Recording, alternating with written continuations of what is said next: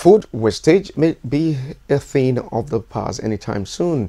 Stakeholders express satisfaction with the new crop of technological innovation in food packaging and preservation. They disclosed these during the third edition of the Food Week organized by the Center for Food Technology and Research in Benue State University, Makurdi. Our correspondent Akume Tiabs tells us more in this report presented from our studios. Chairman of the occasion and one-time Attorney General and Minister of Justice, who is also one of Benue's biggest producer and exporter of rice, expresses satisfaction with the progress achieved by the center so far. Try to preserve your patent. That one I can really assist you. I'm a lawyer.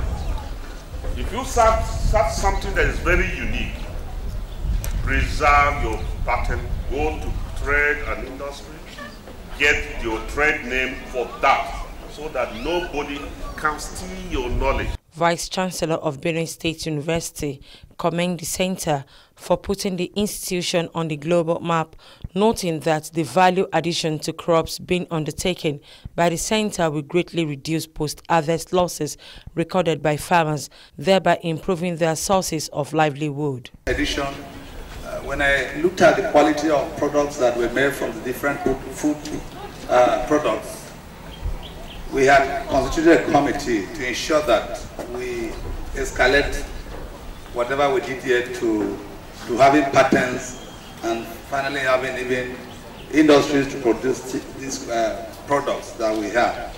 At the Center for Food Technology and Research 2018 Food Week and Exhibition, various products were produced and displayed at the exhibition stand by students of different departments using local crops. Yam is a major staple food in Africa, which we all know. Without yam farming, most African families are likely to starve. So apart from the boiling, roasting and frying, we decided to come up as a team to produce such produce, unique produce, which have nutritional values. So we're able to produce yam fruit cake, which has yam. Apart from being rich in carbohydrates, it has dietary fibers, which aids digestion and it prevents heart diseases. We made cassava mayonnaise, or what we call salad cream. The 2018 CEFTA Food Week is aimed at exposing the student to practical problem-solving platform, targeting product development from common food crops.